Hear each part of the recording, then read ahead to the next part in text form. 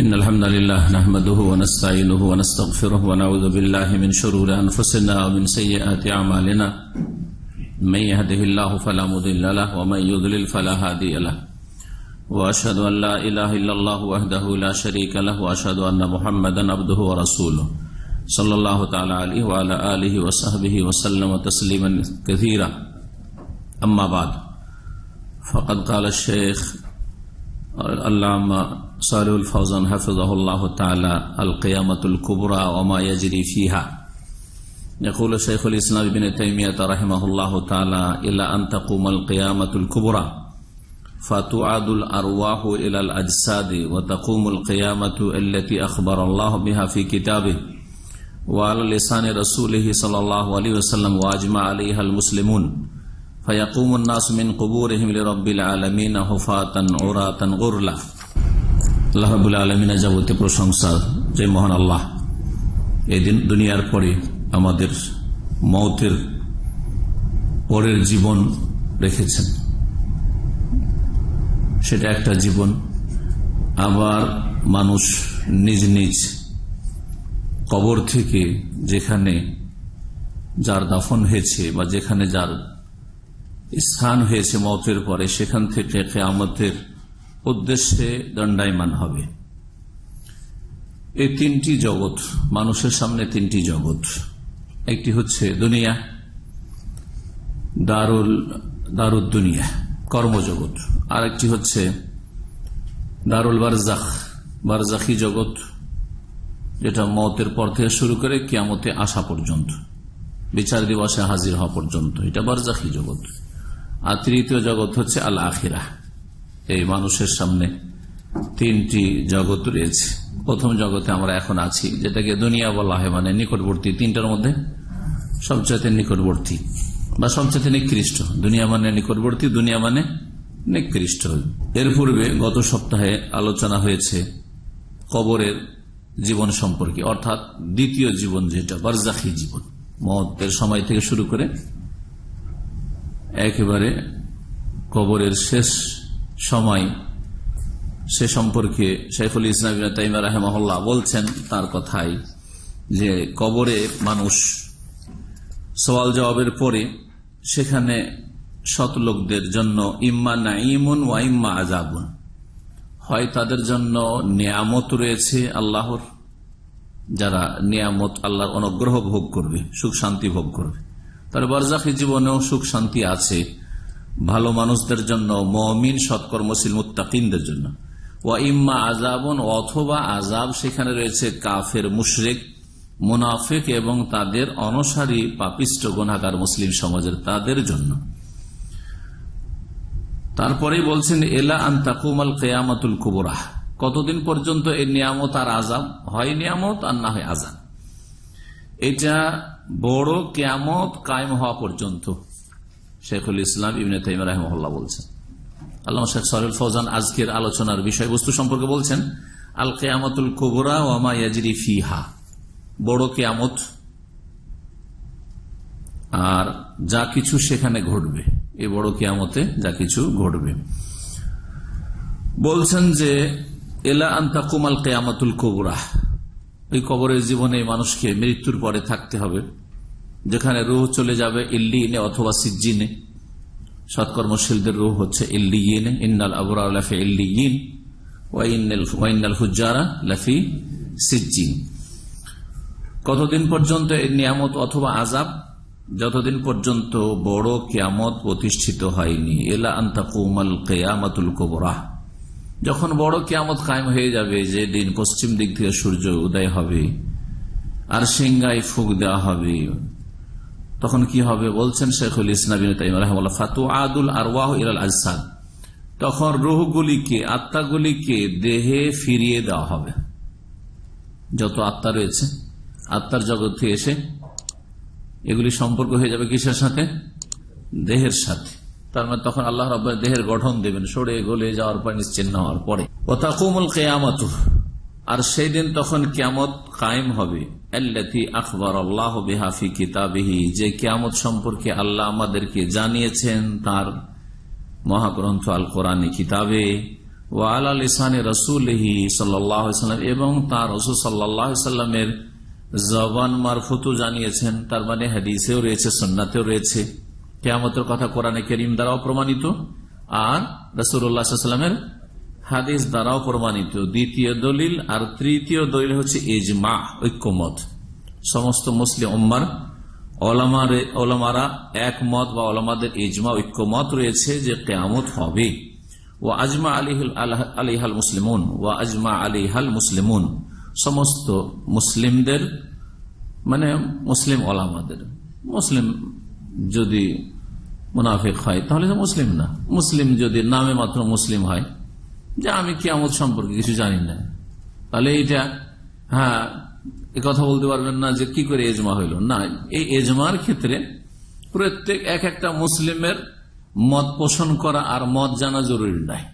এ উম্মতের যোগ্যতম ব্যক্তিদের ঐক্যমত হচ্ছে ইজমা, যোগ্যতম ব্যক্তিদের ঐক্যমত হচ্ছে ইজমা।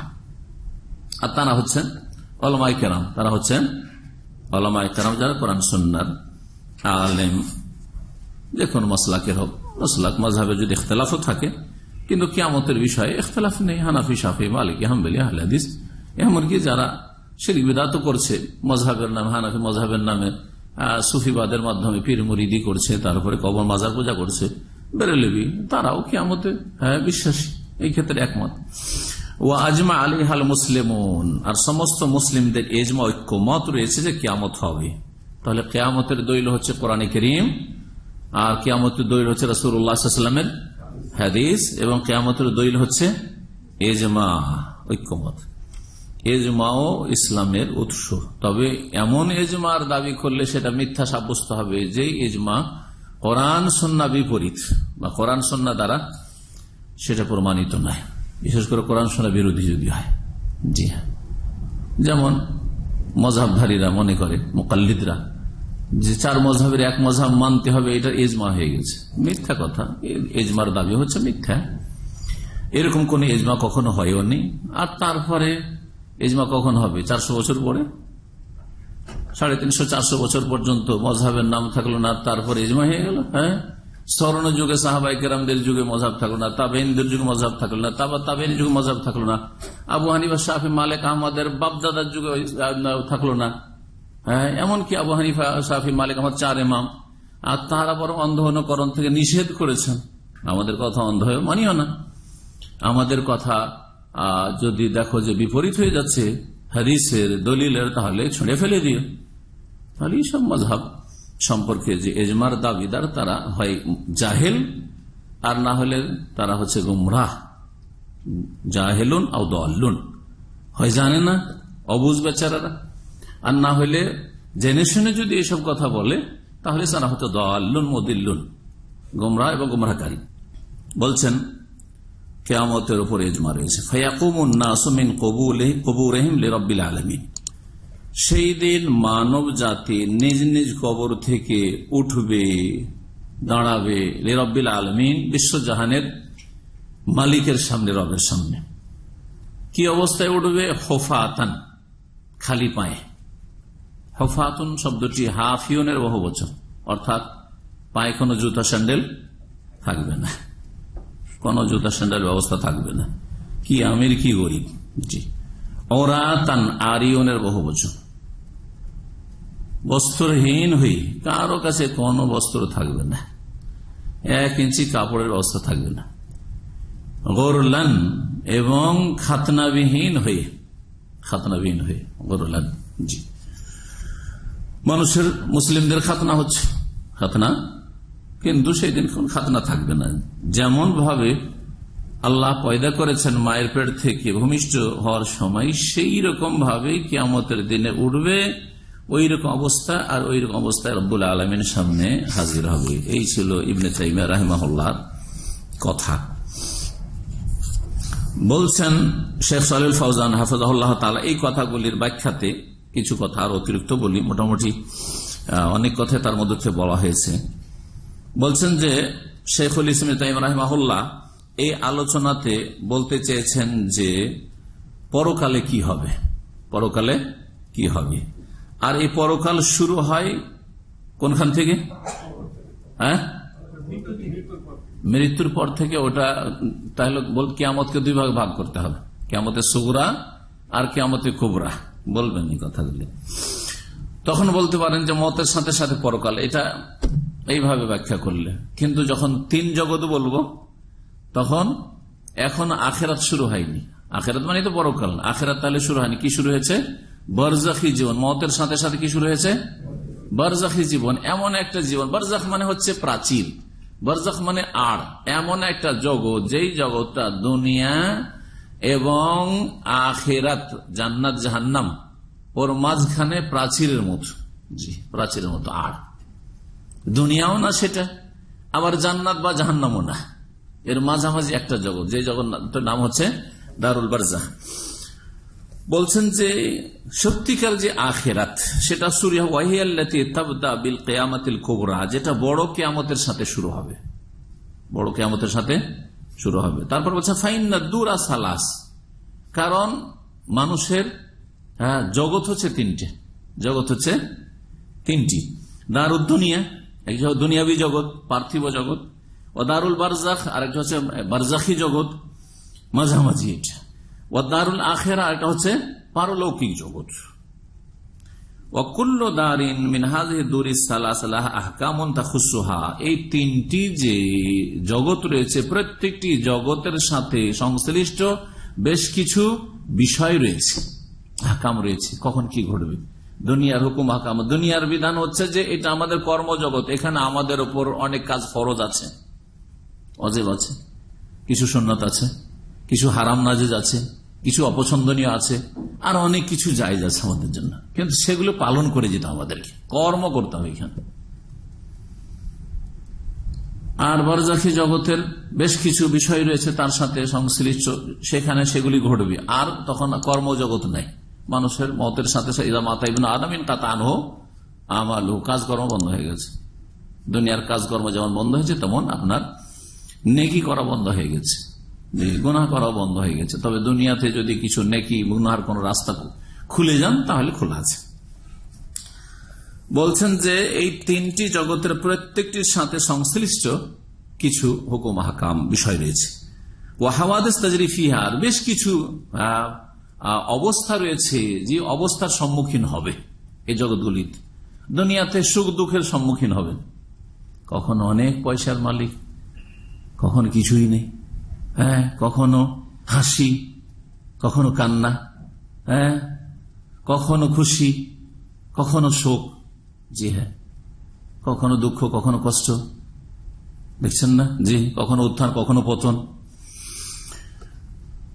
ঠিক তাই বলছেন যে এই তিনটি জগতের প্রত্যেকটি জগতে বেশ কিছু বিষয় রয়েছে বা বেশ কিছু অবস্থা রয়েছে যেগুলি ঘটবে। ওয়াকাদ তাকাল্লামা শেখ আলামা এখনো ফি দারিল বারজাখ, বারজাখী জগতে কি হবে এই সম্পর্কে আলোচনা হয়েছে গত সপ্তাহে, যেটা মানে কবরের জগৎ, খুব সংক্ষেপে হয়েছে। কবরের জগৎ সম্পর্কে অনেক বিস্তারিত বিষয় রয়েছে যা নবী করিম সাল্লাল্লাহু আলাইহি ওয়াসাল্লাম হাদিসে রয়েছে, তবে সংক্ষেপে যে বিষয়গুলি হবে সেগুলো বলা হয়েছে, যে হয় সেটা নিয়ামত আর না হলে সেটা হচ্ছে আযাব, নিয়ামত আর না হলে আযাব। জি, এখন আজকের আলোচনা সম্পর্কে বলছেন ওয়াহনা আখাযা ইয়াতাকাল্লামু আলা মা ইয়াকুনু ফি দারিল আখিরা। এখানে এখন ইবনে তাইমিয়া রাহিমাহুল্লাহ আলোচনা শুরু করেছেন ওই বিষয় সম্পর্কে। কি বিষয়? যেটা শেষ জগতে, আখিরাতের জগতে, কিয়ামতে কুবরা, বড় কিয়ামতের পরে ঘটবে। কিয়ামত হচ্ছে দুই রকম, আল কিয়ামত ও কিয়ামাতান। কিয়ামত হচ্ছে দুই রকম, কিয়ামাতুন সুগরা ছোট কিয়ামত, ওয়াহিয়াল মউত সেটা মরণ, মরণ মানে ছোট কিয়ামত এখন শুরু হবে না। ওয়াহাদিহিল কিয়ামাতু তাকুমু আলা কুল্লি ইনসানি ফি খাসাতিহি মিন খুরুজি রূহিহি ওয়া ইনকিতাই সাইহি ওয়া কিয়ামাতুন কুবরা ওয়াহাদিহি তাকুমু আলা নাস জামিআ। বলছেন ছোট কিয়ামতটা প্রত্যেকের ভিন্ন ভিন্ন হবে, একসাথে হবে না। বুঝছেন না? বুঝছেন না? যেদিন যে মরলো সেদিন ওর কিয়ামত শুরু হলো।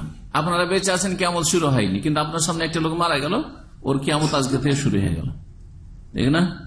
তো বলছেন যে ছোট কিয়ামত যে আছে তাকুম আলা কুল্লি ইনসানিন, প্রত্যেক মানুষের উপর কায়েম হবে ফি খাসাতিহি, তার ব্যক্তিগত জীবনে, মিন খুরুজ রুহি, কখন থেকে? যখন থেকে তার আত্মা বেরিয়ে গেল শরীর থেকে। ওয়ানকিতায়ে সাইহি, আর তার দুনিয়ার কাজকর্ম বন্ধ হয়ে গেল। এটা হচ্ছে ছোট কিয়ামত। কিয়ামতুন কুবরা, বড় কিয়ামত। ওয়াহাযিহি তাকুমু আলান নাসি জামিয়ান, সমস্ত মানুষ জগতের ওপর একসাথে শুরু হবে। বড় কিয়ামত সকলের জন্য একসাথে শুরু হবে। সেটা কখন?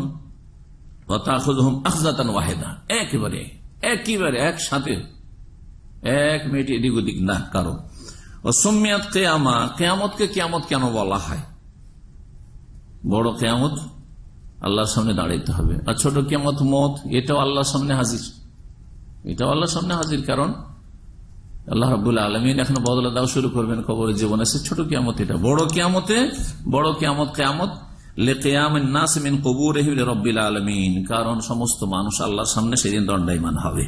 কোরআনে কারিমে একটি আয়াত রয়েছে, ইয়াউমা ইয়াকুমুন নাসু লিরাব্বিল আলামিন, আম্মা পারার সূরার একটি আয়াত। স্মরণ করো সেই দিনকে, যেই দিন সমস্ত মানুষ দণ্ডায়মান হবে রব্বুল আলামিনের সামনে।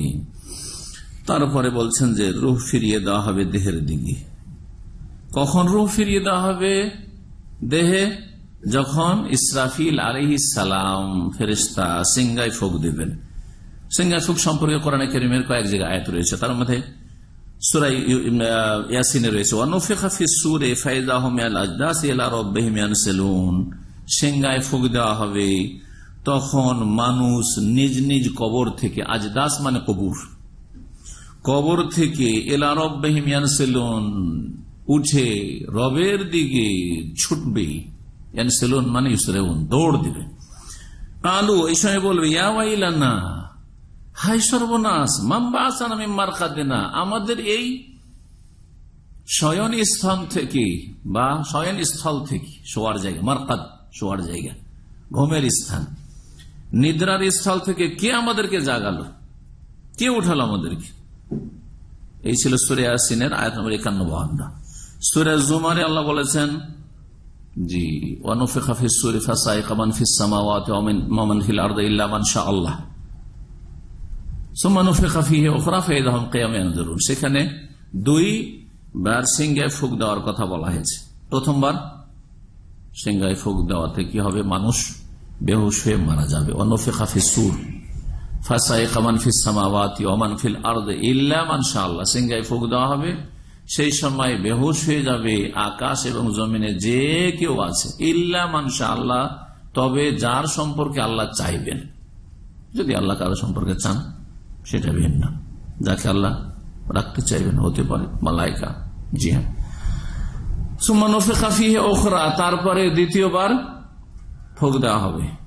ফাইযা হুম কিয়ামুন ইয়ানজুরুন, তখন হঠাৎ করে সকলে দণ্ডায়মান হয়ে তাকাবে যে কোথায় যেতে হবে। হুকুম হবে এখন হাজির হও। রূহ, রূহের বহু বচন হচ্ছে আরওয়াহ। রূহ কাকে বলা হয়? যদি আপনাকে বলা হয় কি বলবেন? বলেন তো দেখি, নিজের বিবেক। রূহ কাকে বলে? আত্মা কাকে বলে? রূহটাকে আত্মা বলে।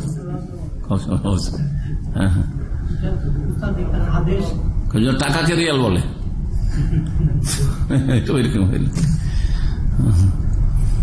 ঠিক? হ্যাঁ, আল্লাহর আদেশ, এটা কোরআন কারীমের কথা, ঠিক। কিন্তু রূহ কি কাজ করে? রূহ যদি শরীরে থাকে তো মানুষ বেঁচে থাকে। রূহ এমন এক বস্তুকে বলা হয় যার দ্বারা মানুষ জীবিত থাকে। মা ইয়াহিয়া বিহিল ইনসানু, যার দ্বারা মানুষ জীবিত থাকে, এবং অন্যান্য প্রাণী যেসবের প্রাণ রয়েছে বা আত্মা রয়েছে। ওয়াগাইরু মিন যাওয়াতিল আরওয়াহ। কিন্তু রুহের ধরনটা কি আছে? ওয়ালা ইয়ালামু হাকিকাতাহা ইল্লাল্লাহ, রুহের আসল মর্ম আল্লাহ ছাড়া কেউ জানে না। কেমন ভাবে আছে শরীরে, আছে তো কোথায় আছে? এত শরীর অঙ্গ প্রত্যঙ্গ আছে, সবগুলির মেডিকেল সায়েন্স ওয়ালাদের কি খোঁজ খবর আছে যে হার্ট আছে এখানে, কিডনি আছে এখানে, তো কলিজা আছে এখানে, তো এই আছে এইখানে, সে আছে এখানে, হ্যাঁ এটা এই কাজ করে, এটা এই কাজ করে, এটা এই কাজ করে। কিন্তু রূহ যে কোথায় আছে আর কিভাবে আছে কেউ বলতে পারবে না।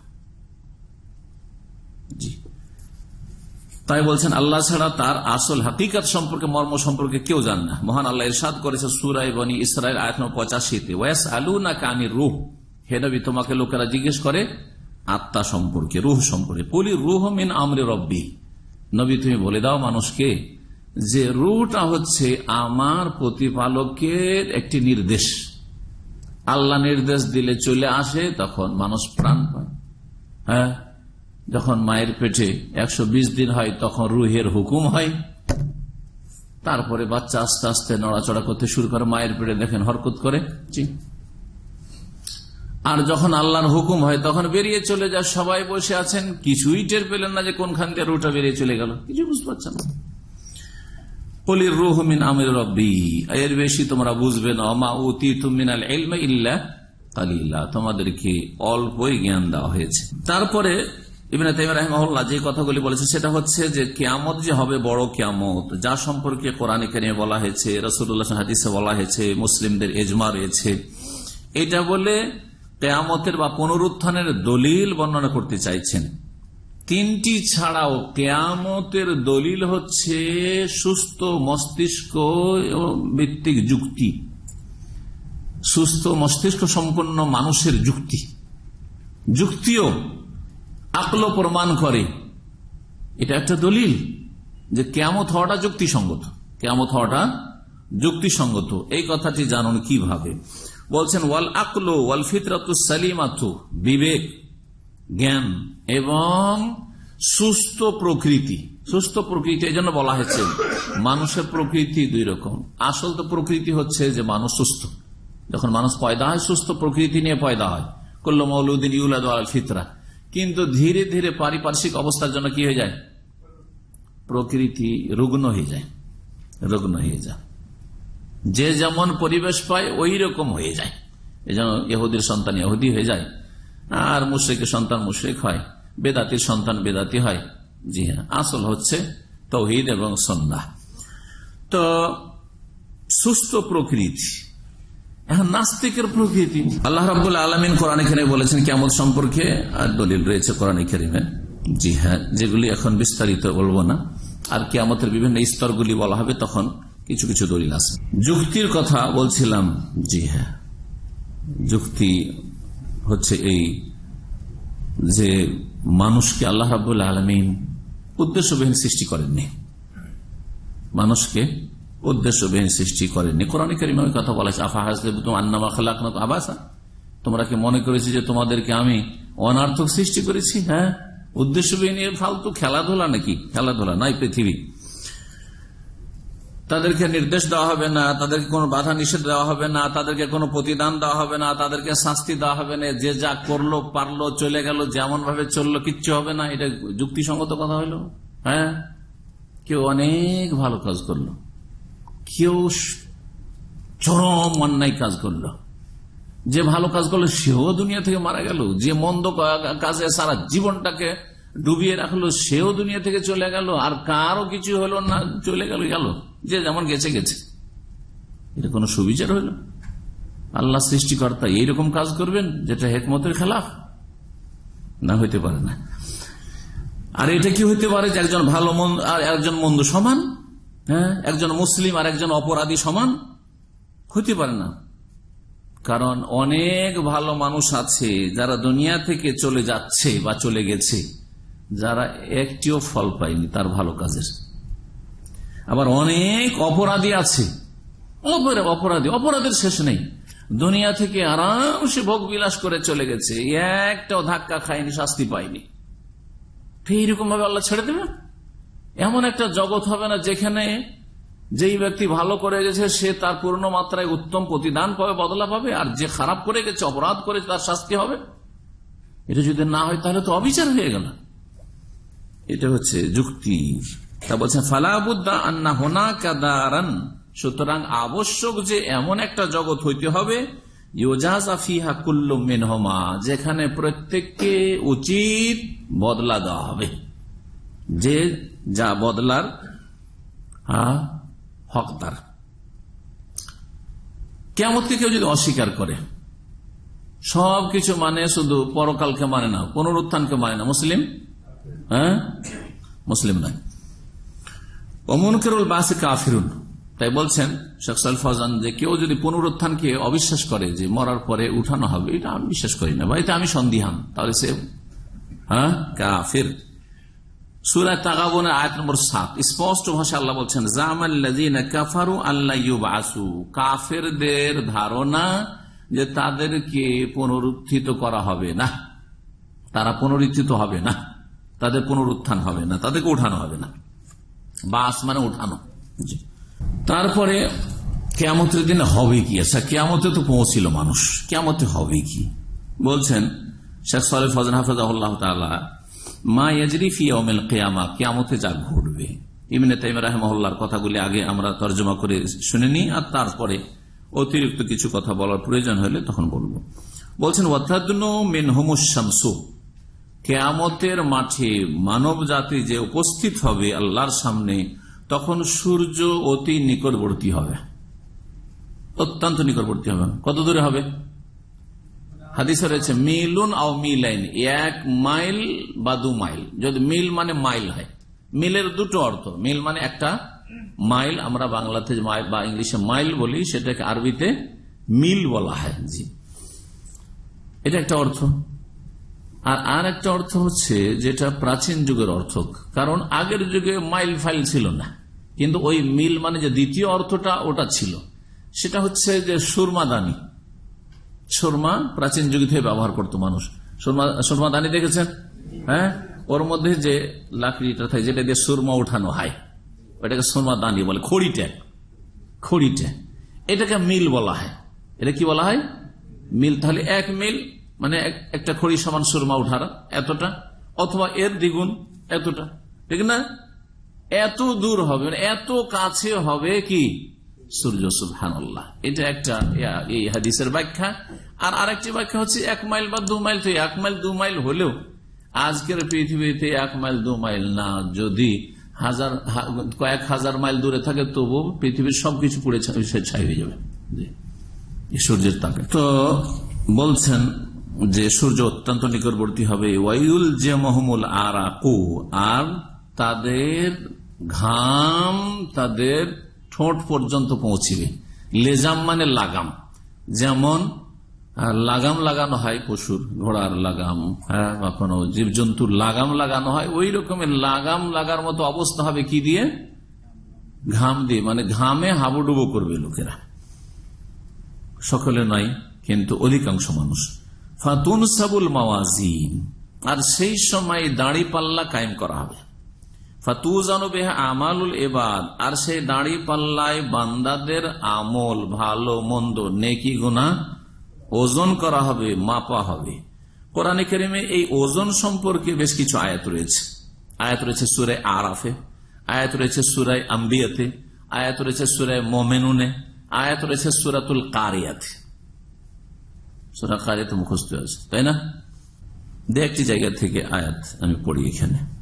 সূরা আম্বিয়াতে মহান আল্লাহ ইরশাদ করেছেন, ওয়া নাযাউল মাওয়াজিনাল কিসতা লিয়াউমিল কিয়ামাহ, আয়াত নম্বর 47। সুবিচারের দাড়ি পাল্লা আমি কায়েম করব কিয়ামতের দিনে। আল্লাহ বলছেন কিসের দাড়ি পাল্লা? সুবিচার করার জন্য দাড়ি। আল্লাহ রাব্বুল আলামিন যদি তার অসীম জ্ঞানের ভিত্তিতে, আল্লাহ তো সব জানছেন যে কি করেছি, তা দিয়ে যদি বিচার করে দিতেন, আর জান্নাতীকে জান্নাতে দিয়ে জাহান্নামীকে জাহান্নামী, তো এরা বুঝতে পারতো না যে আমাদের এরকমটা হইল কেন। এই জন্য তাদের আমলগুলি লেখা আছে, আর তাদের সামনে তা দেখানো হবে, আর ওজনও করা হবে, যাতে করে তারা স্পষ্ট বুঝতে পারে যে সব ঠিক আছে, সব ঠিক আছে, আমরা চোখের সামনে দেখলাম, এবং নিজে সাক্ষী বলা হবে, বলো এগুলোর মধ্যে অস্বীকার করার থাকলে অস্বীকার করো, সব অঙ্গীকার করবে, হ্যাঁ আল্লাহ সব হয়েছে আমাদের দ্বারা, এগুলো সব করেছি আমরা। আল্লাহ বলছেন যে কিয়ামতের দিনে সুবিচারের দাড়ি পাল্লা আমি কায়েম করব ইনসাফ করার জন্য। ফালা তুযলামু নাফসুন শাইআ, সেদিন কারো উপর কোন রকমের কিঞ্চিত পরিমাণ জুলম করা হবে না। ওয়া ইন কানা মিসকাল হাববাতিন মিন খারদাল, যদি সরিষা পরিমাণও কোনো আমল থাকে, কোনো নেকি বা গুনাহ থাকে, আতাইনা বিহা, সেটাও নিয়ে এসে হাজির করব তার সামনে। ওয়া কাফা বিনা হাসিবিন, এবং আমি হিসাব নেওয়ার জন্য যথেষ্ট। আল্লাহ বলছেন সূরা মুমিনুন আয়াতগুলি ইবনে তাইমিয়া রাহিমাহুল্লাহ উল্লেখ করেছে 102 এবং 103 নম্বর আয়াত শোনাই। বলছেন তিনি, ফামান সাকুলাত মাওয়াজিনুহু, যার নেকির ওজন ভারী হবে, ফাউলাইকা হুমুল মুফলিহুন, যাদের নেকির ওজন ভারী হবে তারাই হবে সফল কাম। ওমান খাফাত মাওয়াজিনুহু, যাদের নেকির ওজন, এখানে নেকির ওজন কথা বলা হচ্ছে, হালকা হয়ে যাবে মানে গুনাহ ভারী হয়ে যাবে। ফাউলাইকা আল্লাযিনা খাসিরু আনফুসাহুম, তারাই নিজেদেরকে ক্ষতিগ্রস্ত করবে। ফি জাহান্নামা খালিদুন, এবং জাহান্নামে চিরকাল থাকবে। চিরকাল থাকবে যদি ইমান ইসলাম ভঙ্গ করে যায়, এমন পাপ করে যাতে ইসলাম ইমান ভঙ্গ হয়েছে অথবা ইসলামের মধ্যে আসেইনি, যারা কাফের হয়ে সারা জীবন থেকে গেছে, অথবা জাতিতে মুসলিম থাকলেও ইসলাম নষ্ট করে চলে গেছে, যেমন বড় শিরক করে, বড় কুফরি করে মারা গেছে। মুসলিম সমাজের নাস্তিকরা, মুনাফিকরা, তার মুসলিম সমাজের যারা বড় শিরকারী, কবরে মাজারে সিজদা করেছে, অথবা সেহের জাদু নটনা নিজে করেছে বা করিয়েছে, জ্যোতিষী এইসব কাজকর্ম, জ্যোতিষীদের কাজকর্ম করেছে ইত্যাদি, ইমান ইসলাম ভঙ্গকারী যেসব বিষয়গুলি রয়েছে এখানে আপনাদের মনে রাখতে হবে, চিরকাল থাকবে। আর যারা মুসলিম কিন্তু গুনাহগার, তারা চিরকাল জাহান্নামে থাকবে না। চিরকাল মানে তাদের বলবো দীর্ঘকাল, কি দীর্ঘকাল জাহান্নামে থাকবে। অনেক মুসলিম হবে যারা তাদের পাপের কারণে সুদ, ঘুষ, বেমানি, আত্মসাৎ, রোজা ছেড়েছে, আরো কত কি পাপ করেছে, কবিরা গুনাহ করেছে, সুতরাং দীর্ঘকাল জাহান্নামে থাকবে। তুনসারু দাওয়াবিন, দিওয়ান মানে হচ্ছে আমলনামা, ওর বহু বচন দাওয়াবিন। সেই সময় কি করা হবে? আমলনামাকে উন্মুক্ত করা হবে, খুলে দেওয়া হবে, সামনে দেখা হবে, তোমার দেখো। এই দাওয়াবিন কি বলছে? ওয়াহিয়া সাহাইফুল আমাল, আমলনামা, কর্মলিপি। ফাআখিযুন কিতাবাহু বিয়ামিনিহি, কিছু মানুষ আছে যারা ডান হাতে তাদের আমলনামা গ্রহণ করবে। ওয়া আখিযুন কিতাবাহু বিশিমালিহি, আর কিছু মানুষ আছে যারা বাম হাতে অথবা আও মিন ওয়ারাই যাহরিহি, পেছন দিক থেকে, হয় বাম হাতে আর না হলে পেছন দিক থেকে। আবার কেউ কেউ বলেছেন যে বাম হাতেও পাবে আর পেছন দিক থেকে, পেছন দিক থেকে। এটা অপমান করা। সম্মানিত ব্যক্তিকে আপনি পেছন থেকে কোনো জিনিস দেবেন না, পিছন থেকে দেওয়া তো দূরের কথা, আমার পিছন থেকে ডাকিও না। বড় মানুষকে পেছন থেকে ডাকতে আপনি বেয়াদবি অনুভব করবেন না। আপনার বাপকে বলতে পারবেন, শোনেন, পেছন দিক থেকে বলবেন না দৌড় দিয়ে গিয়ে সামনে কথা বলবেন? যে কোনো বড় মানুষ চিন্তা করেন তাহলে। এটা হচ্ছে লাঞ্ছিত, অপদস্থ করার দৃশ্য তাদের। বাম হাতে অথবা পেছন থেকে তারা কি করবে? তাদের আমলনামা গ্রহণ করবে। কামা ক্বালা সুবহানাহু ওয়া তাআলা, যেমন মহান আল্লাহ ইরশাদ করে সূরা বনী ইসরাঈল আয়াত নম্বর 13-14 তে রয়েছে, ওয়া কুল্লা ইনসানিন আলজামনাহু তায়রাহু ফি উনুকিহি, প্রত্যেক মানুষের লাগিয়ে দেব তাদের গর্দনে তাদের আমল, মানে তাদের আমল তাদের সাথে সম্পৃক্ত হয়ে যাবে, তাদের আমল তাদের সাথে লেগে যাবে। এবং তাদের জন্য কিয়ামতের দিনে এমন একটি লিপি আমি বের করে নিয়ে আসবো, ইয়ালকাহু মানসুরা, যা উন্মুক্ত দেখবে, যার সম্মুখীন হবে খোলা অবস্থায়। এই না যে বই বন্ধ আছে, কি আছে না আছে তো বুঝলোই না, ধরাই দিল, শুধু না খুলে খুলে দেখানো হবে। ইকরা কিতাবাকা, এবং আল্লাহ বলবেন যে তোমার আমলনামা তুমি পড়ো। কাফা বিনাফসিকা আল-ইয়াওমা আলাইকা হাসিবা, তুমি তোমার হিসাব নেওয়ার জন্য যথেষ্ট, তুমি তোমার হিসাব করো।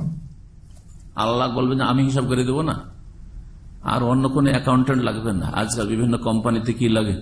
অ্যাকাউন্টেন্ট হিসাব করে, তারপরে আবার সরকার পক্ষ থেকে বা ওপর থেকে হিসাবের জন্য চার্টার অ্যাকাউন্টেন্ট দিয়ে হিসাব হয়। ওইসব হিসাব টিসাব না, কেউ কারো হিসাব নিয়ে অডিট হচ্ছে, এ হচ্ছে সে হচ্ছে না, নিজের হিসাব নিজেই করো তুমি। যে তোমার এই হিসাবে তুমি জান্নাত যাবে না জাহান্নামে যাবে, হিসাব করো তুমি।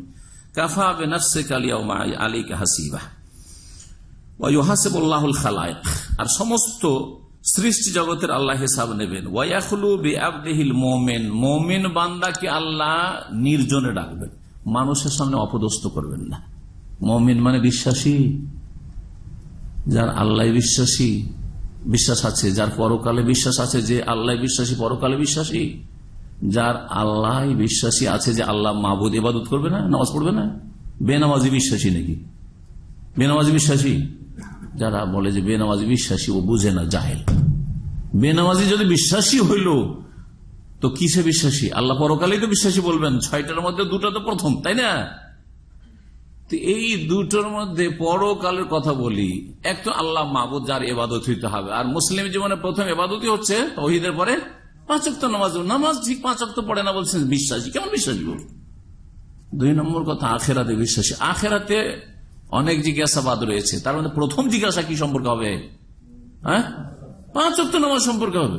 5 ওয়াক্ত নামাজ পড়ে না বলছে বিশ্বাসী, কিসের বিশ্বাসী?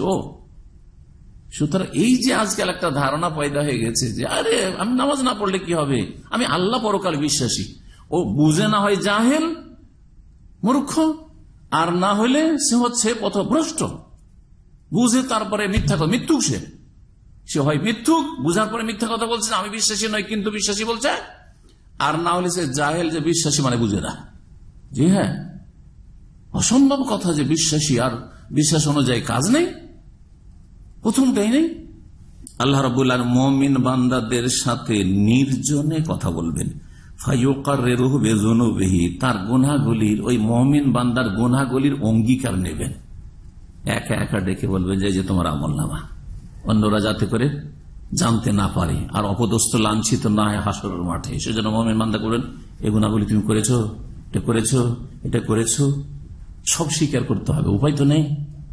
হ্যাঁ, ওখানে তো যেই ব্যক্তি মিথ্যা বলবে যে না আমি করিনি, ওর বিরুদ্ধে আলিয়ামা নাখতিমু আলা আফওয়াহিহিম ওয়া তুকাল্লিমুনা আইদিহিম ওয়া তাশহাদু আরজুলুহুম, মুখে তালা আর হাতে কথা বলবে আর পায়ে সাক্ষী দিতে লাগবে। সুতরাং দেখবে যে উপায় নেই, এর আগে হয়ে গেছে, চোখের সামনে দেখেছে মেলা লোকের এরকম হয়েছে। মুমিনকে যখন একা একা স্বীকার করাবে, সব স্বীকার করে নেবে। কামা ওয়াসিফা যালিকা ফিল কিতাব ওয়াস সুন্নাহ, যা কোরআন এবং সুন্নাহয় বর্ণনা করা হয়েছে। ও আম্মাল কুফার, তাহলে মোমেনদের হিসাবটা এইরকম। হাদিসে রয়েছে যখন মোমেন বান্দার এরকম একটা একটা করে যখন নির্জনে জিজ্ঞাসা শুরু করবে, তখন মমিন বলবে মনে মনে যে আল্লাহ আর বাঁচবো না, আর বাঁচবো না, মানে আর তো জান্নাত যেতে পারবো না, জাহান্নাম তো যেতেই হবে, উপায় নেই। এত ভয়ে ভীত হবে। সেই সময় আল্লাহ তো অন্তর্যামী, আল্লাহ বলবেন যে তুমি খুব ভয় পেয়ে গেছো, তুমি মনে করছো যে জাহান্নামে যেতে হবে। দেখো দুনিয়ায় কিন্তু তোমাকে অপদস্থ করিনি, তোমার দোষগুলি লুকিয়ে রেখেছিলাম। অনেক দোষ ত্রুটি আছে আপনার আমার, যেগুলি আল্লাহ ঢেকে রেখেছেন, আপনি আর আপনার রব জানছেন, কেউ জানে না। দুনিয়াতে যখন তোমাকে লাঞ্ছিত অপদস্থ করিনি, আজকেও তোমাকে লাঞ্ছিত অপদস্থ করব না। সুতরাং তুমি স্বীকার করেছো কাজগুলি ভালো করনি, তোমাকে দুনিয়াতে যখন মান ইজ্জতে রেখেছিলাম, এখনো তোমার মান ইজ্জতে রেখে দিলাম, যাও তোমাকে মাফ করে দিলাম। ঈমান শর্ত রয়েছে।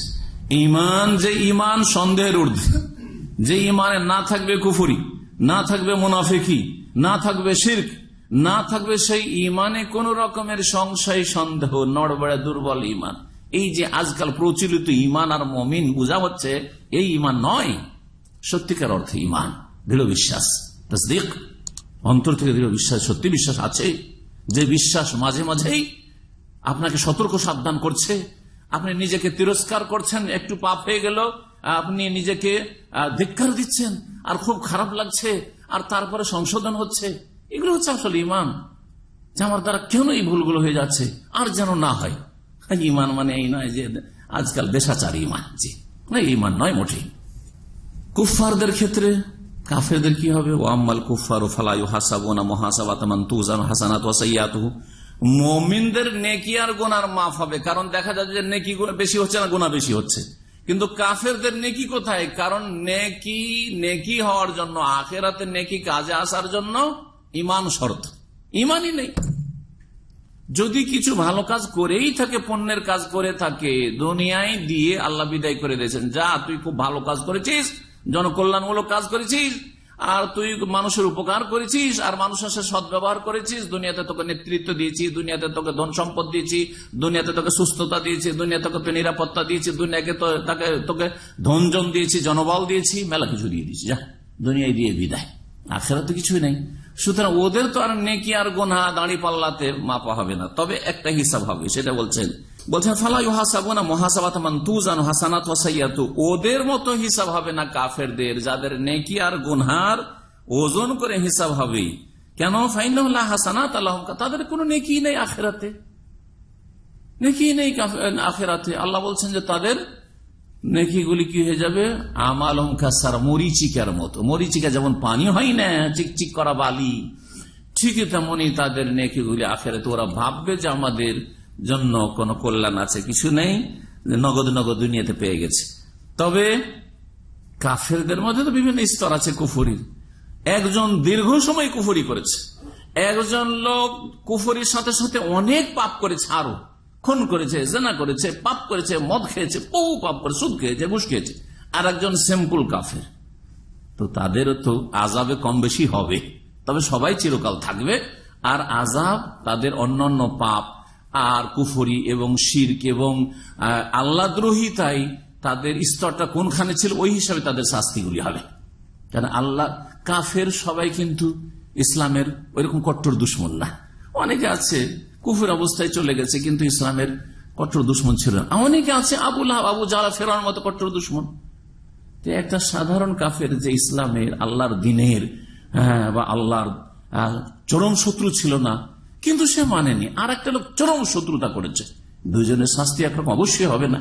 জি, বলছেন ওয়ালা কিন্তু আদু আমালহুম, তবে তাদের কাজকর্মগুলি, পাপগুলিকে গণনা করা হবে। ফাতুহসা, সেগুলিকে সবগুলিকে সবগুলির সংখ্যা নির্ণয় করা হবে, কতটা তাদের বা কত পরিমাণ হচ্ছে। ফায়ুকাফুনা আলাইহা, আর সেগুলি তাদেরকে জানিয়ে দেওয়া হবে, তাদেরকে ওয়াকিফ হাল করানো হবে যে এগুলি তোমাদের পাপ। এই যে তুমি কুফরি করেছো, খুন করেছো, ব্যভিচার করেছো, মদ খেয়েছো, সুদ খেয়েছো, ঘুষ খেয়েছো, ইসলাম মুসলিমদের বিরুদ্ধে এইরকম শত্রুতা করেছো, তুমি মুসলিম নিধন করেছো, ইত্যাদি ইত্যাদি, এসবগুলি তাদেরকে জানিয়ে দেওয়া হবে।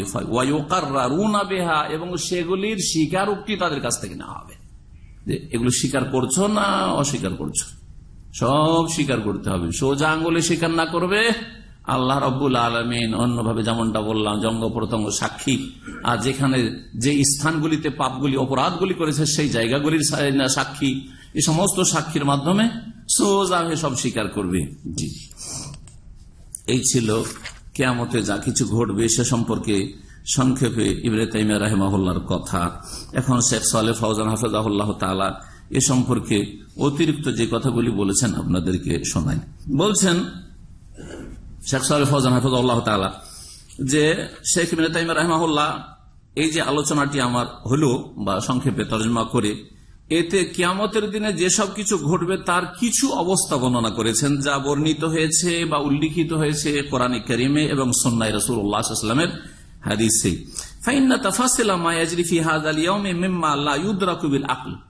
সংক্ষেপে এই জন্য বলা হলো যে কিয়ামতের দিনে যা কিছু ঘটবে বিস্তারিত, এটা মানুষের বিবেক দিয়ে জানা সম্ভব না, আর সবকিছু কোরআন সুন্নাতে অত বিস্তারিত বর্ণনাও করা নেই।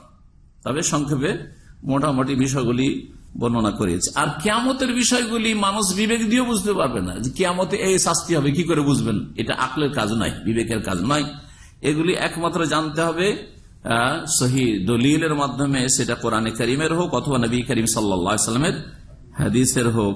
কারণ নবী সাল্লাল্লাহু আলাইহি ওয়াসাল্লাম নিজের পক্ষ থেকে কোনো কথা বলেননি, ইন হুয়া ইল্লা ওয়াহিয়ুন ইউহা, ওয়াহি ছাড়া। সূর্য যে নিকটবর্তী হবে এই বিষয়টি সহিহ মুসলিমের হাদিসে রয়েছে। মিকদাদ বিন আসওয়াদ রাদিয়াল্লাহু তাআলা আনহু বর্ণিত, বলেছেন সামিআতু রাসূলুল্লাহ সাল্লাল্লাহু আলাইহি ওয়াসাল্লাম ইয়াকুল, রাসূলুল্লাহ বলেছেন, ইযা কানা ইয়াউমাল কিয়ামাতি, কিয়ামতের দিন যখন হবে, উদনিয়াতিশ শামসু মিনাল ইবাদি, সূর্যকে বান্দার অত্যন্ত নিকটে করে দেওয়া হবে, হাত্তা তাকুনা কাদরা মিলিন আও মিলাইন, 1 মাইল বা 2 মাইল বা একটা সুরমাদানের কাঠি অথবা 2 সুরমাদানের কাঠি পরিমাণ হবে। আর সেই সময় মানুষ নিজ নিজ ঘামে বা বিচার দিবসের ঘামে হাবুডুবু করবে। যে বিষয়গুলি জানলাম তার মধ্যে একটি হচ্ছে দাঁড়িপাল্লা কায়েম হওয়া। কিয়ামতের দিনে কি কায়েম হবে? মিজান, দাঁড়িপাল্লা কায়েম হবে। এই মিজান, দাঁড়িপাল্লা কায়েম হওয়াটা সত্যিকার অর্থে না রূপক অর্থে? আহলে সুন্নাত ওয়াল জামাতের কাছে এটা হচ্ছে সত্যিকার অর্থে, যেমন দাঁড়িপাল্লা কায়েম হয় এবং সেই দাঁড়ি পাল্লায় জি দাঁড়িয়ে থাকবে আর 2টো পাল্লা থাকবে। জি, এর উপরও আহলে সুন্নাত ওয়াল জামাতের কি রয়েছে? ইজমা রয়েছে। যেমন আমরা এইরকম করে একটা আপনার কি থাকে, দাঁড়ি দড়ির এরকম করে, আর 2 দিকে 2টো কি থাকে, পাল্লা থাকে, ঠিক ওই রকমই থাকবে। মুতাজিলা যে বেদাতি ফিরকা, এই দলটি এই দাঁড়ি পাল্লার ওজনকে অস্বীকার করেছে।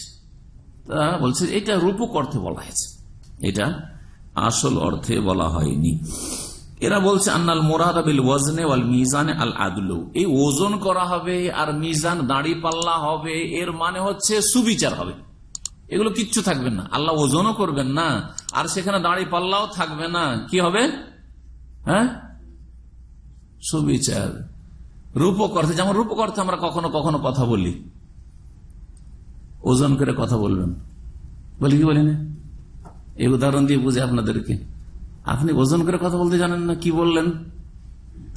কথা কি ওজন করে বলে নাকি? মানে কতটা বলা চলবে, কতটা বলা চলবে না, কোনটা বলা চলবে, কোনখানে কোনটা কোনখানে বলা চলবে না, এটা হচ্ছে ওজন করে বলা, তাই না? তো এই গুমরারা মুতাজিলারা এক যুগে খুব এরা শক্তিশালী হয়েছিল, কারণ শাসক গোষ্ঠীকে ফেভারে পেয়েছিল ইমাম আহমদ রাহমাতুল্লাহর যুগে। ওই যুগটা ছিল আব্বাসী, অনেক খলিফায় গুমরাহির শিকার হয়েছিল মুতাজিলি বিদাতি আলেমদের। তো তারা বলতো যে ঠিক ওই রকমই আল্লাহ রাব্বুল কোন ওজন টোজন করবেন না, তবে আল্লাহ যে সুবিচার করবেন ওইটা কি বলা হয়েছে? ওজন করা, দাঁড়ি পাল্লা কায়েম করা বলা হয়েছে। বলছেন শেখ সালেহ ফাওজান, হাযা তাওয়িলুন ফাসিদুন, এদের যে অপব্যাখ্যা দাঁড়ি পাল্লা, এটা হচ্ছে ফাসিদ, মানে এটা হচ্ছে ভুল। মুখালিফুন লিন-নুসুস ওয়া ইজমা'i সালাফিল উম্মাহ ওয়া আইম্মাতিহা, যেটা দলিল বিরোধী এবং এই উম্মতের সালাফে সালিহ সাহাবায়ে কেরাম, তাবেঈন, তাবা তাবেঈন, আইম্মা কেরাম, আবু হানিফা, শাফি, মালিক, আহমদ আর মুহাদ্দিসিন কেরাম রাহিমাহুমুল্লাহ জামিআন, তাদের ইজমার খেলাফ। সকলে একমত যে সেখানে সত্যিকার ওজন হবে আর মিজানও হবে, মানে দাঁড়ি পাল্লা হবে। আচ্ছা, ওজনটা হবে কোন জিনিসটা? এটা একটা প্রশ্ন। কি ওজন করা হবে? হ্যাঁ, নেকি আর গুনার ওজন হবে না? যেই খাতাগুলিতে নেকি আর গুনাহ লেখা আছে আমলনামা, সেগুলির ওজন হবে না যেই মানুষের ওজন হবে? ব্যাস, কালাম ওয়াহিদ। হ্যাঁ, কালাম ওয়াহিদ বুঝেন তো, এক বাক্যে আপনারা বলছেন। কিন্তু আমি যে তিনটি বললাম, ওলামাদের এই তিনটি উক্তি আছে, এই জন্য না পড়ে শুধু আপনি মনে করেন একটা জানলা বলি এটাই ঠিক, বাকি সব ওলামাদের তিনটি উক্তি আছে ওজনটা হবে কি। আর প্রত্যেকে নিজ নিজ দলিল পেশ করেছে, একেবারে ভিত্তিহীন না, প্রত্যেকে দলিল পেশ করেছে, প্রত্যেকে নিজের নিজের মতের সমর্থনে সাপোর্টে দলিল পেশ করেছে। প্রথম মত কি বললাম? যে নফসুল আমাল, নামাজের একটা যে নেকি আছে, নেকিরই ওজন হবে। হ্যাঁ, মিথ্যা কথা বলার যে গুনাহ, পাপ, এই পাপের একটা ওজন আছে, সে ওজনটা হবে। এই ওজনটা একসময় অস্বীকার করেছে, বিজ্ঞান মানুষ জানতো না, বিজ্ঞানের জ্ঞান ছিল না তখন, বা বিজ্ঞানের উন্নতি হয়নি তখন। কিন্তু এই বৈজ্ঞানিক যুগে এটাকে কেউ অস্বীকার করবে না, কারণ এখন তাপমাত্রার ওজন হচ্ছে, তাই না? তারপরে শীত কতটা, ঠান্ডা কতটা, তার ওজন হচ্ছে। প্রেসার লো না হাই, তার ওজন হচ্ছে, তাই কিনা? সবকিছু যা অনুভূত নাই, দেখতে পাচ্ছি না সরাসরি এই চোখ দিয়ে, বা যে অঙ্গ প্রত্যঙ্গ এইসব দিয়ে যেগুলি অনুভব করি না, সেগুলির ওজন হচ্ছে। সুতরাং নেকি আর গুনার ওজন হবে, আজকাল যুক্তিতেও টিকবে, ঠিক কিনা? মানুষই যদি ওজন করতে পারে আনসিন জিনিস, যেটা দেখি না সেগুলো, তাহলে আল্লাহ কেন করবেন না? আল্লাহর জন্য সহজ। তাহলে নেকি গুনাহ ওজন হবে, এটা আজকাল যুক্তি তো মানুষ মেনে নেবে, আর কোরআনে হাদিসে দলিল আছে।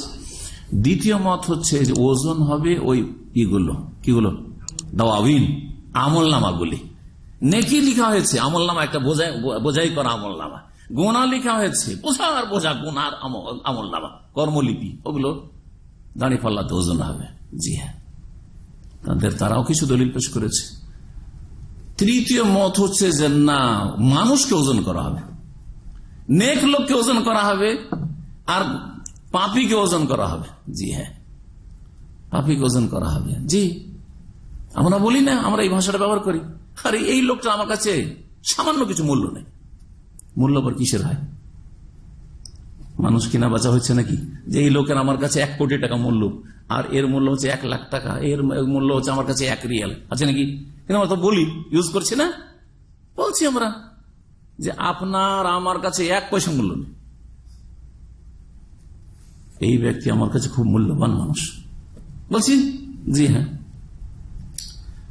একটা হাদিস আছে যে কিয়ামতের দিনে দুনিয়ার সবচেয়ে মোটা মানুষ আসবে, সবচেয়ে মোটা মানুষ আসবে, আর আল্লাহ রাব্বুল আলামিনের কাছে তার পাপের কারণে, পাপিষ্ঠ হওয়ার কারণে মাছির ডানা বা মশার ডানার সমানও তার ওজন হবে না।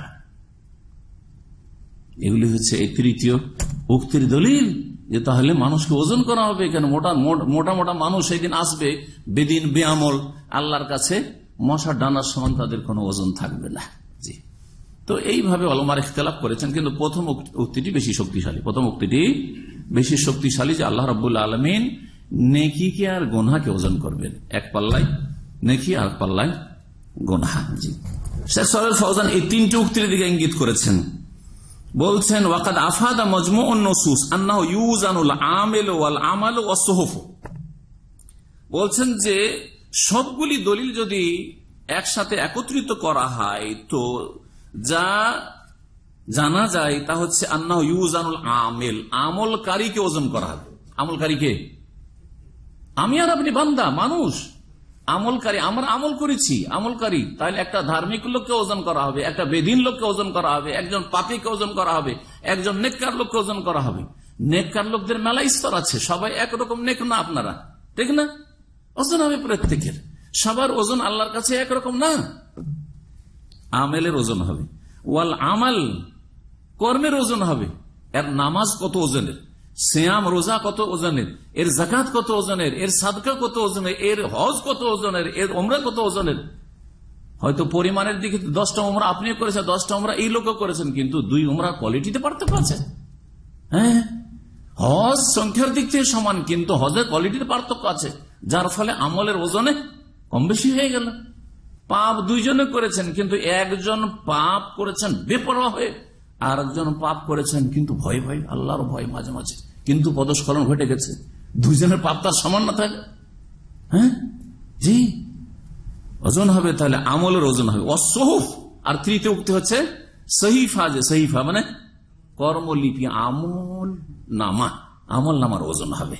এই 3টি উক্তির দিকে ইঙ্গিত করে দিয়েছেন শেখ সালেহ ফওজান হাফিজাহুল্লাহ তাআলা। ওয়ালা মুনাফাতা বাইনাহা, এই যে 3টি উক্তি আপোষে তো মনে হচ্ছে সাংঘর্ষিক, বলছেন না না, কোনো সাংঘর্ষিক না। ফালজামি ওজন, সবগুলি ওজন হবে, সবগুলি হতে পারে, সবগুলির ওজন হবে। লোকটাকে ওজন করা হবে, ভালো না খারাপ, এটা প্রত্যেককে ওজন হবে, ওর আমলগুলি ওজন হবে, আর ওর যে আমল নামা আছে সেগুলি ওজন হবে। হতে পারে আল্লাহর কাছে হিসাব নিতার ওজন করতে সময় লাগবে না। আল্লাহ রাব্বুল আলামিন সম্পর্কে কোরআনে কারিমে সারিউল হিসাব, দ্রুত হিসাব গ্রহণ করে। আজকাল দেখেন এমন এমন প্রোগ্রাম কম্পিউটারে মানুষ তৈরি করে নিয়েছে, শুধু আপনি সংখ্যাগুলো লিখে দেন, আর লিখে নিচে, আমি তো বেশি বুঝি না, আপনারা বুঝেন তো, এক্সেলে কি যোগ করতে হয়, যোগ করা লাগে, এমনিতে যোগ হয়ে যাবে যে আপনার কতটা, যে উপর থেকে লিখা হাজার হাজার সংখ্যা, লাস্টে হিসাব এমনিতে অটোমেটিক হিসাব হয়ে যাবে, আপনার ক্লিক করতে হিসাব হয়ে যাবে কতটা হইল। মানুষ যদি এগুলো করতে পারে আজকে সায়েন্সের যুগে, হিসাব করা লাগে না যে এর কাছ থেকে 10 টাকা, এর কাছ থেকে 10 টাকা, এর কাছ থেকে 10 টাকা, এই সারাদিন যে বিক্রি হইলো কোটি কোটি টাকার বিক্রি হচ্ছে বড় বড় অনেক সুপার মার্কেটে, না না কিচ্ছু না, একটা ক্লিকে সব হিসাব হয়ে গেল। এতগুলি সামান নিচে সব সাথে সব হিসাব হয়ে গেছে, হিসাব করা লাগে না ওদেরকে। জি, সুবহানাল্লাহ। তো আল্লাহ রাব্বুল কাছে কোনো মুশকিল না, সবকিছুর ওজন হবে। জি, তা হইতে পারে। ওই হাদিস কিছু নাই যাতে বলা হয়েছে যে মুমিন বান্দাকে আল্লাহ কাছে ডাকবেন, যাতে সবার সামনে লাঞ্ছিত অবদস্ত না হয়। কারণ আপনাদের মধ্যে একজনের যদি মনে করেন কোনো ভুল থাকে, আর আমি এইখান থেকে বলি, এই আপনার টাকার নিচে কেন কাপড়, অপমান হলো না, কিন্তু লোকটাকে এখানে ডেকে শোনেন, আপনার সাথে কথা আছে, কানে কানে বলে, আপনার কিছু শুনতে পেলেন, ওই কথাটাই বললাম, লজ্জা লাগবে না, মানহানি হইল না কিছু, ঠিক না?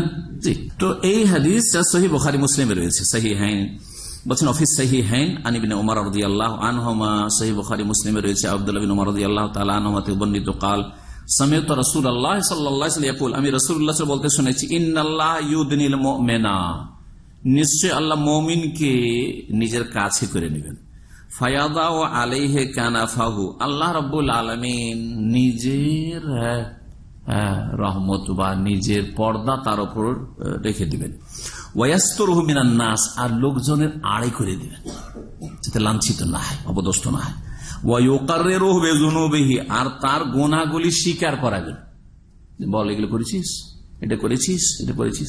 ওয়ায়াকুলু লাহু, আর আল্লাহ বলবেন ওকে, আতারিফু যামবা কাযা, আমলনামা খুলে এই গুনাহটা চিনো, এই গুনাহটা জানো, এই পাপটা জানো, এই পাপটা কত তারিখ হয়েছে, কখন হয়েছে জানো। জি, মানুষ করে বলে গেছে, আল্লাহ রাব্বুল আলামিনের সামনে যখন আমলনামায় দেখবে তখন স্মরণ হবে। জি সুবহানাল্লাহ। অনেক ঘটনায় জীবনে ঘটেছে, ভুলে গেছেন, কিন্তু মা যখন স্মরণ করায় তখন মনে হয়ে যাবে। হ্যাঁ হ্যাঁ, হয় না? জি, বেয়াদবি করেছেন মায়ের সাথে, বাপের সাথে, ভুলে গেছে। মা বলছে তুই একদিন তোর বাপের সাথে বেয়াদবি করেছিস, কখন? স্মরণ কর, অমুক দিনে অমুক জায়গায়, মনে হয়ে গেছে। সব রেকর্ড আছে আল্লাহ রাব্বুল আলামিনের কাছে। হাত্তা ইযা কাররাহু বিযুনুবিহি, সব তারপরে জিজ্ঞেস করবে আতারিফু যামবা কাযা, আতারিফু যামবা কাযা, বারবার করে, এটা বুঝো, এটা জানো, এটা জানো, এই পাপ করেছো। হাত্তা ইযা কাররাহু বিযুনুবিহি, সব গুনাহগুলি যখন অঙ্গীকার নামা নিয়ে নেবেন। ওয়া ফি নাফসি আন্নাহু কাদ হালাকা, মনে মনে চিন্তা করবে যে আমি শেষ, ধ্বংস, আমার সর্বনাশ। তাহলে তখন আল্লাহ বলে ফাইন্নী কাদ সাতারতুহা আলাইকা ফিদ দুনিয়া, দুনিয়াতে তোমার মান ইজ্জত ঢেকে রেখেছিলাম। ওয়া আনা আগফিরুহা লাকাল ইয়াওমা, আজকে তোমাকে আমি ক্ষমা করে দিলাম। সুম্মা ইউতি কিতাব হাসানাতিহি, তারপর আল্লাহ রাব্বুল তার নেকির আমলনামাটা তার হাতে ধরিয়ে দেবেন। ওগুলো যেহেতু মাফ, নেকির আমলনামা ধরিয়ে দেবেন আর জান্নাত দেবেন। আল্লাহুম্মা জাআলনা মিনহুম, আল্লাহুম্মা জাআলনা মিনহুম। এই তো আছে কিছু লোকের বা অধিকাংশ লোকের হিসাব হবে, অধিকাংশ মুসলিমদের কি হবে? হিসাব হবে। কিন্তু 70,000 সম্পর্কে নবী মুহাম্মদ রাসূলুল্লাহ সাল্লাল্লাহু আলাইহি ওয়াসাল্লাম, বুখারী মুসলিমের হাদিস রয়েছে, তারা বিনা হিসাবে বিনা শাস্তিতে জান্নাত যাবে, কোন হিসাব হবে না আর কোন আযাব হবে না। তাহলে বোঝা গেল যে কিছু লোক হবে আপার ক্লাসের, কোন হিসাবও নেই আর কোন আযাবও নেই, এক। 2 নম্বর, যে হিসাব আছে, হিসাব নেবেন কিন্তু শাস্তি নেই, আর হিসাব আছে তো হিসাবটা সহজ। হিসাবটা কি? সহজ। হিসাব ইয়াসিরা কোরআনে কারীম বলা হয়। সহজ হিসাব সম্পর্কে নবী করিম সাল্লাল্লাহু আলাইহি ওয়াসাল্লামের তাফসীর রয়েছে যাকাল আরদ, ওটা হচ্ছে তোমার সামনে পেশ করা আর স্বীকার করানো, এটা করেছো, এটা জানো, এই পাপটা কে করেছে বলো তো, এটা এটা এটা কখন করেছে, এটা দেখো তো, ঠিক আছে তো, এগুলো ঠিক আছে তো, বলছে আল্লাহ সব ঠিক আছে। এটা হচ্ছে সহজ হিসাব। ওমান নুকিসা ফিল হিসাব, নবী সাল্লাল্লাহু আলাইহি ওয়াসাল্লাম একটি হাদিসে রয়েছে, কারো যখন পাই পাই করে হিসাব নেওয়া হবে, যখন হিসাবে ভালো করে চেক করা হবে, এটা কেন করেছো, কেন করেছো, কেন করেছো, এই যে কেন জিজ্ঞেস করা হবে, ফাকাদ হালাক, তার সর্বনাশ হবে। যাকে কেন কেন করে আল্লাহ ধরবেন তখন তার সর্বনাশ হবে। 70,000 তা বিনা হিসাবে হলো, আর তারপরে হিসাব, হালকা হিসাব, আর তারপরে হিসাব হবে কিন্তু আযাব হবে না, আর তারপরে কিছু হবে যে হিসাব হবে আর আযাব হবে, আর তারপরে জান্নাত পাবে। তো কয়েক শ্রেণীর মুমিন মুসলিমরা হবে। আর একটা হাদিস মায়েশা রাদিয়াল্লাহু তাআলা আনহা থেকে বর্ণিত, এই মর্মে সহিহ বুখারী মুসলিমে রয়েছে, লাইসা আহাদুন ইউহাসাবু ইয়াওমাল কিয়ামাতি ইল্লা হালাকা। রাসূলুল্লাহ একদিন বললেন যে এমন কোন মানুষ নেই যে কিয়ামতের দিনে যার হিসাব যখন নেওয়া হবে সে ধ্বংস হবে না। মানে আল্লাহ যদি হিসাব নেন তো ওকে কি হইতে হবে? ধ্বংস হতে, মানে জাহান্নামে যেতে হবে। ফাকুলতু ইয়া রাসূলুল্লাহ, মা আয়েশা বলছেন, আমি বললাম হে আল্লাহর রাসূল, আলাইসা কাদ ক্বালা আল্লাহু তাআলা, আল্লাহ কি বলেননি এটা, ফাআম্মা মান উতিয়া কিতাবাহু বিয়ামিনি ফাসাফা ইউহাসাবু হিসাবান ইয়াসীরা, সূরা ইনশিকাক। যার ডান হাতে আমলনামা দেওয়া হবে তার হিসাব নেওয়া হবে সহজ হিসাব। আল্লাহ তো সহজ বলেছেন, আর আপনি বলছেন যার হিসাব নেওয়া হবে সে কি হয়ে যাবে? ধ্বংস হয়ে যাবে।